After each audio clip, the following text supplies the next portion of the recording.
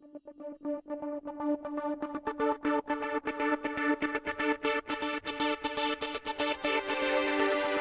confirmed number of cases of the coronavirus in Los Angeles County today comes to 70,476. The confirmed number of deaths reaches 2,832. Here in Torrance, the total number of confirmed cases is 435, with total confirmed deaths at 48. We anticipate those numbers to increase later today as the county updates the last 24-hour operating period. Welcome to COVID-19 Today. I'm Leslie Robbins. It's 4 p.m. on Saturday, June 13th. The Torrance Police Department continues to investigate an incident related to a woman caught on camera lashing out at other parkgoers, making racist remarks and threats. Our hope is that the members of our community will never have to endure such treatment. On June 10th, the Torrance Police Department held a press conference Friday afternoon sharing the latest information and identified the suspect who Torrance Police believes is responsible for 3 separate incidents that occurred in Torrance.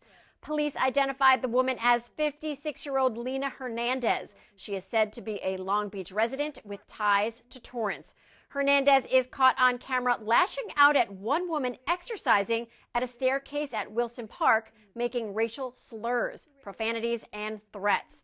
Another victim came forward also recording Hernandez on camera, making similar threats and racist comments in Wilson Park's parking lot. A third victim came forward and said she filed a report with the Torrance Police Department last year after the suspect attacked a custodian at Del Amo Fashion Center. Hernandez was said to have also struck the Good Samaritan who was trying to help. Like this that occur in our community. Anytime that any incident like this arises to the level where there is a crime, we will interact whenever possible. And you can't force somebody to report a crime if they don't want to, but we will do whatever we possibly can to ensure that justice is brought and our crimes are reported. Torrance Police Chief Eve Berg says a physical assault charge is possible and authorities are looking into possible mental health issues.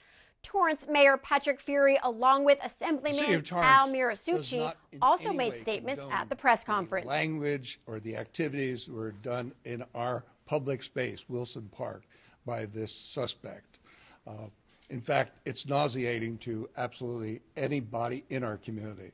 We are a fully diverse community. Any one of my citizens who is hurt, I hurt for them as well, and I think we all should. And to the victims, I want to apologize on behalf of our city. This is not conduct that we accept or believe in, and truly, you know, you're safe and sound in the city of Torrance. Racism against any community is unacceptable. You know, I lived in Torrance for over 20 years. I raised my daughter here, and when my daughter accidentally saw the video footage of this woman ranting against an Asian American woman in Wilson Park, you know, which is kind of like a symbolic center of this Torrance community. And it just horrified my daughter, and it horrified me, because this is not the Torrance that I know.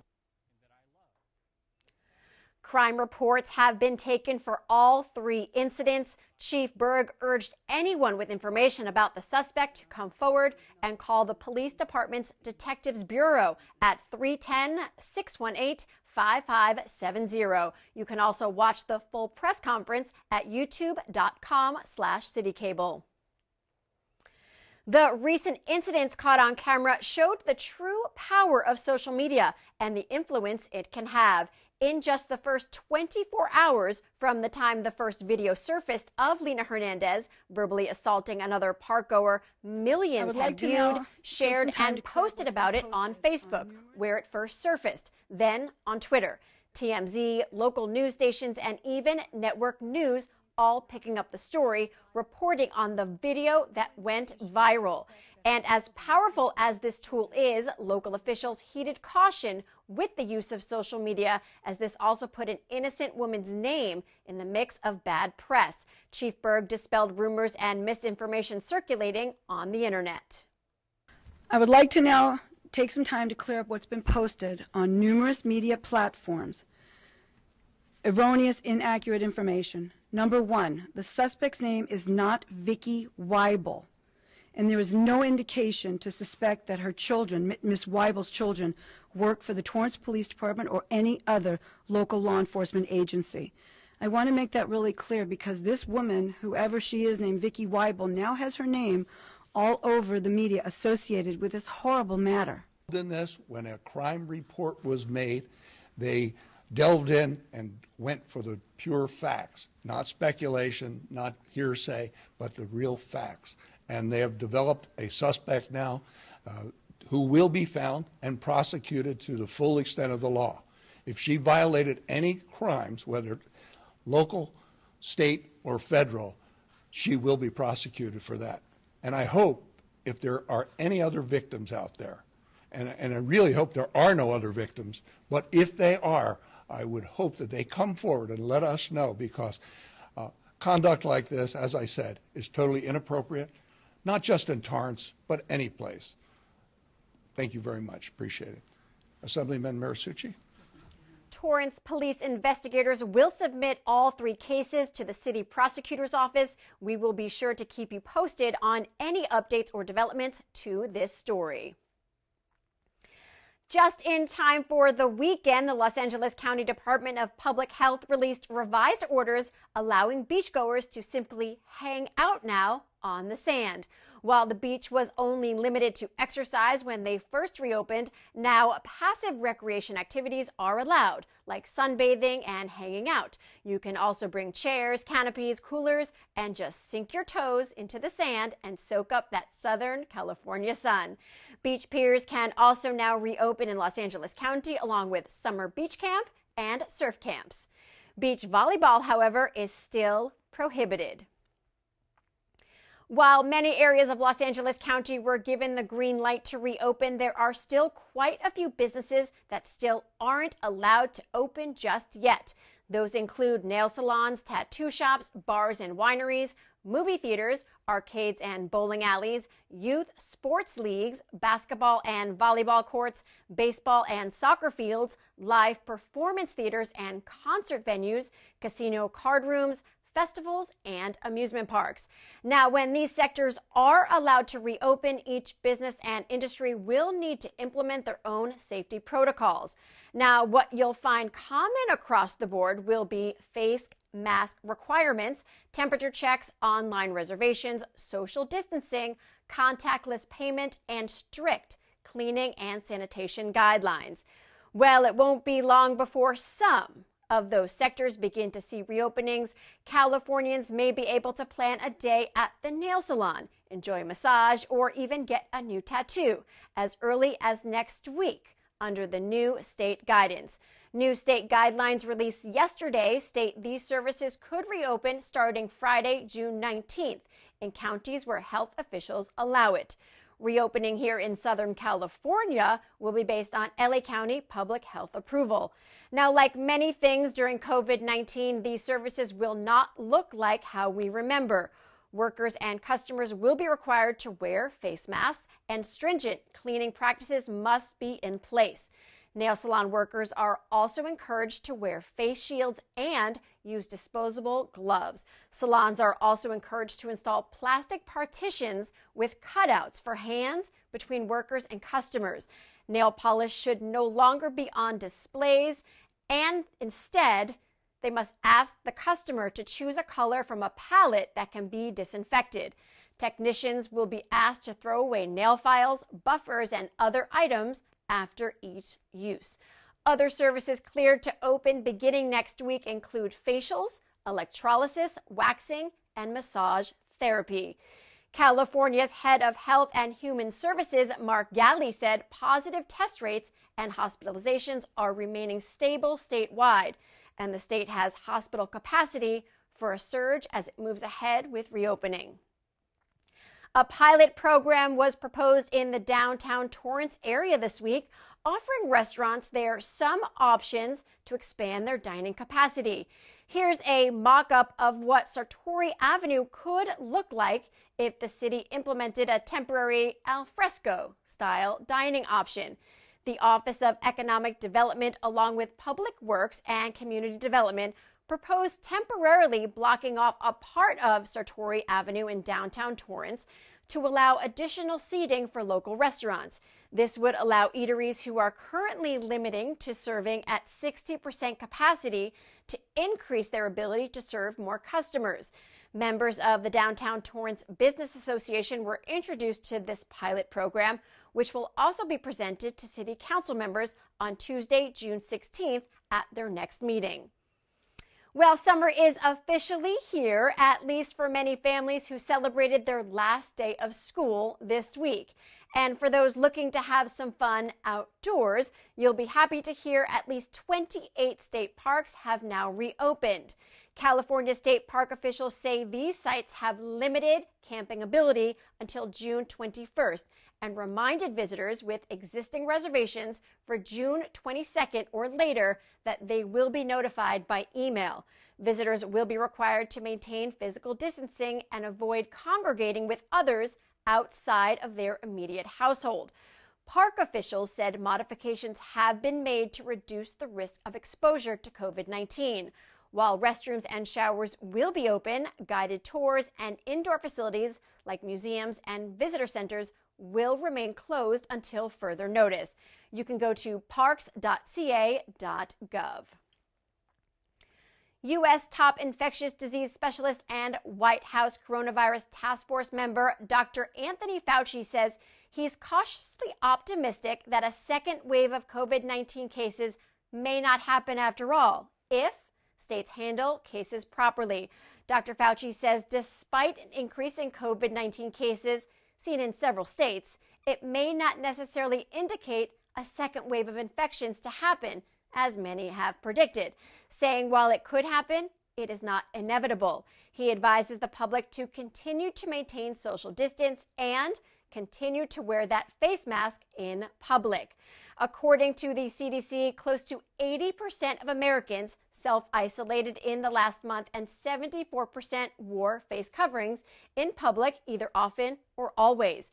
Residents in New York and Los Angeles did so about 90% of the time. Discover Torrance, the city's official visitors bureau, is getting ready to welcome back visitors as many different industries begin to open back up. Restaurants, retail shops, Delamo Fashion Center, hotels, breweries, and even Torrance Beach are now allowing visitors to come back and simply hang out.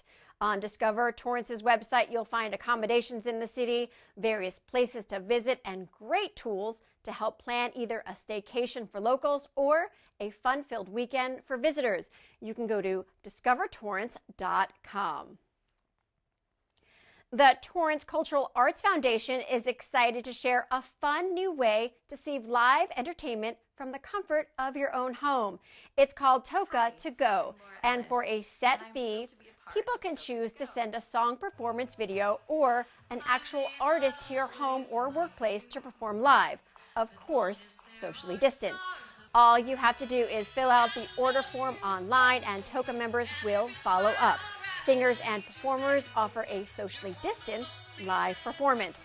Performances range from taiko drum artists to jazz singers. Online, you'll find the various artists who can be booked for your special occasion. Go to torrancearts.org for more information. The Torrance Certified Farmers Market was busy today as thousands came out to enjoy some sunshine and fresh produce. The Torrance Cares Farmers Market curbside pickup also continues. Shoppers who placed orders by noon the day before were able to pick up curbside between 11 a.m. till noon. This service was launched to assist seniors with limited mobility, as well as those with underlying health conditions. Today, shoppers were able to snatch up some jalapenos and sweet Fresno peppers at Black Sheep Farms, cherries, apricots, peaches, plums, and corn from various vendors were also available, along with freshly roasted peanuts. Yum!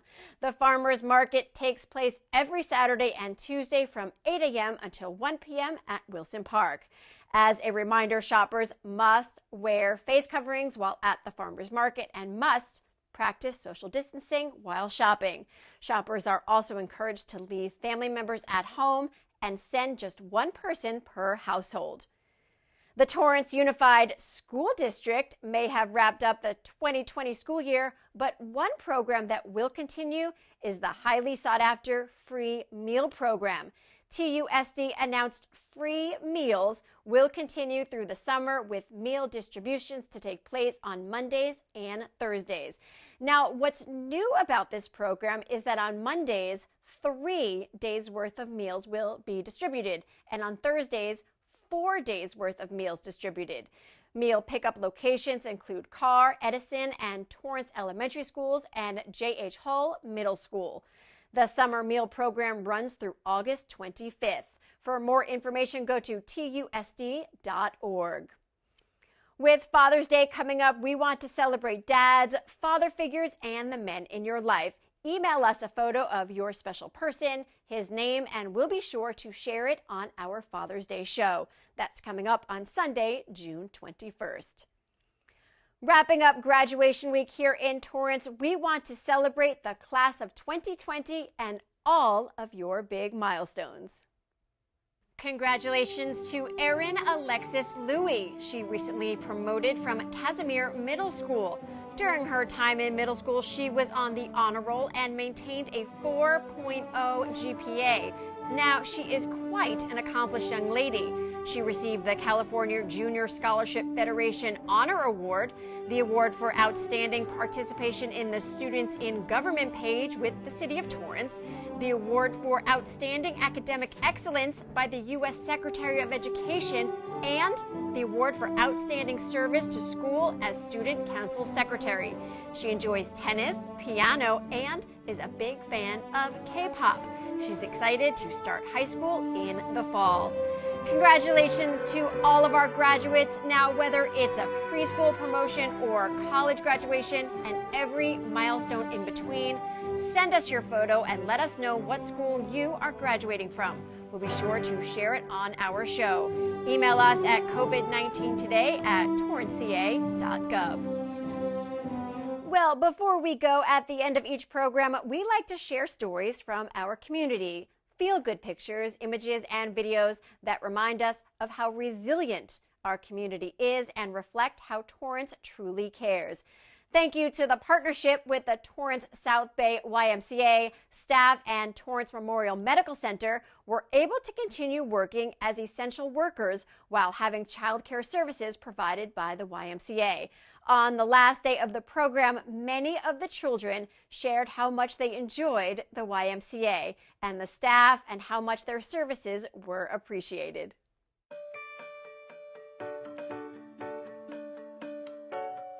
Hi, I'm Cassie. I'm with the YMCA. Today, sadly, is our last day here at Torrance Memorial.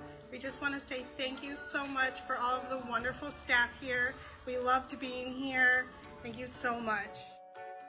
Hi, I'm Cairo. I just wanted to say thank you to all the staff that work here. You guys took really good care of us. And I would like to say thank you to the kitchen staff to give us this wonderful food. I'm so thankful. Hi, I'm Anthony. Hi, I'm Alec.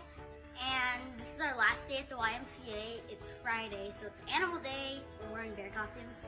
And I'm thankful for all the YMCA staff has done, and Torrance Memorial for letting us into this giant room.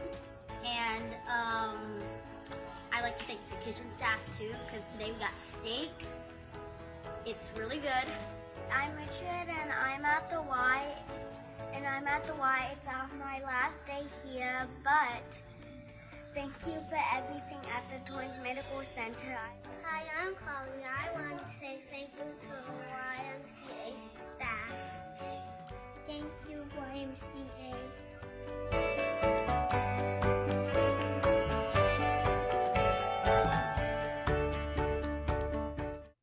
We love seeing how local organizations continue to partner with the community to show their support of the important role of essential workers. It's just one of the many ways we're seeing how Torrance Cares. Now, if you have a great story or have pictures or videos you'd like to share or just want to say hello, please email us at covid19today@torranceca.gov. Stay informed by signing up at torranceca.gov/Torrance Alerts. Subscribe to City Cable's YouTube channel and be sure to like the city's Facebook page. That's our update for COVID-19 today. We hope you'll join us again tomorrow at our special time. Due to this week's extended council meeting, COVID-19 Today will be broadcasting at 4 p.m. on Sunday. Christine Lee will be in the studio tomorrow to bring you the latest updates. Be safe, stay healthy, and thank you for tuning in. We'll see you next time.